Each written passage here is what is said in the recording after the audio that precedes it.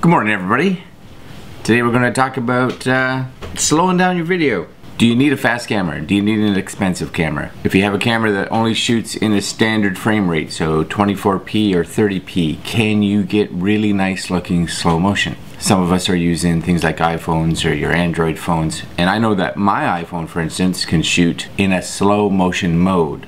So you actually get 120 frames, or the iPhone 8 and iPhone 10 can shoot 1080 in 240 frames, and I'm sure that's going to go even more as newer devices come out. But if you don't have that, can you still get that nice cinematic look that you get by slowing down a clip with a camera that doesn't have a slow motion feature? Let's take a look at that.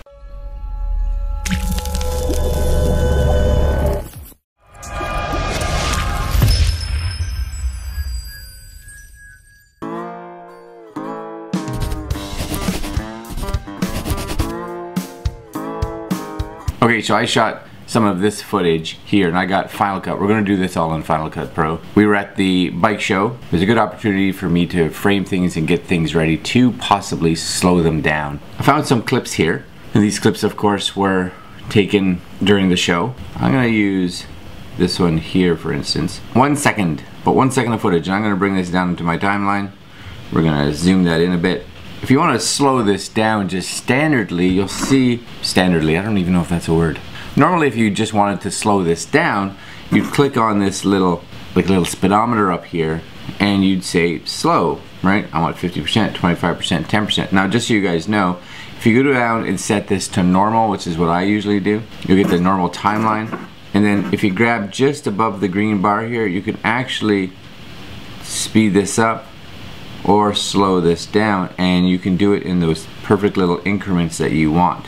Okay, but for us today, I'm going to actually slow this down. Let's do 25%.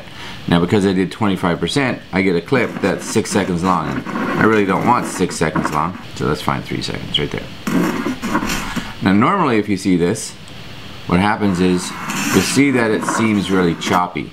And if you look frame by frame, so one frame, the second frame, exactly the same as the first frame, right? You see, look at all that. It's just, there's massive repetition of frames, which is why it looks like it's kind of jittery and chunky. Now, a few things you can do up here is under this speedometer, you can go to video quality. So you'll see normal, right? I'm gonna click on the clip. You'll see normal, and then you'll see frame blending, and frame blending, a little different. So what it does is it takes the previous frame and then a new frame and then this one, and it blurs these two together. So between frames, you see it right there? You get this blur between the two frames as it tries to go through. Now, if that's something fast and you want like a motion blur effect, this can actually probably look alright. And it definitely looks a little smoother in some instances than just having it set to normal. But here's the one that we all want. This is the one that if we have a camera that shoots in a 30 frame or a 24 frame, that we would love this slow down. We're going to come in here and you'll see this lovely guy called Optical Flow. Now be aware, Optical Flow takes a little bit of time, and what Optical Flow actually does is it recreates new frames. It's magic. It really is. It's some kind of magic. So I'm going to go Optical Flow here, and you'll actually see, first off, that you get this analyzing for optical flow. Now this part can take a little bit of time, so beware. Now this is only a 2-second clip, so it's not. And then it's going to render. So there we go. And if you look now, you'll actually see it has tried to build new frames through that whole segment there. Okay, so we're going to play that back.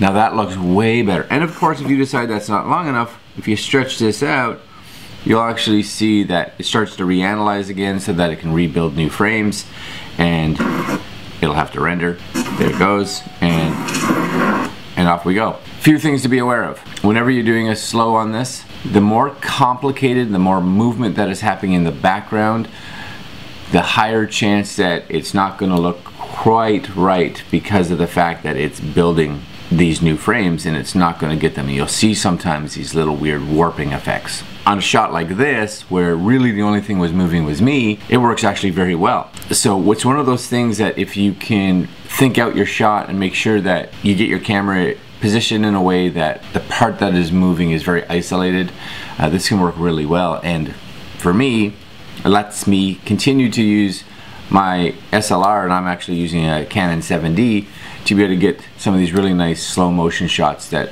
normally I wouldn't be able to get unless I switched to a different camera. Alright guys, Optical Flow, who knew, right? It's been around for a while. It's kind of hidden inside one of the menus.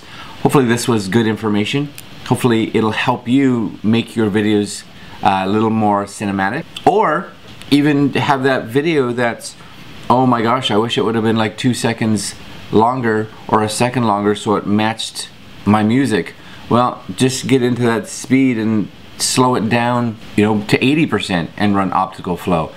I find that 50% and over, if you run Optical Flow, it looks really good. Once you start getting under that, it really depends on the complexity of the shot. I've gotten away with pulling some off that are, you know, 25% and 20% and looks great, and other ones you're just like, nope, that didn't work. Be aware, play around.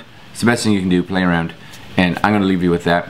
Like, comment, subscribe, do all the good stuff. Do it because you love it, and we will see you in a couple days. Have a good one.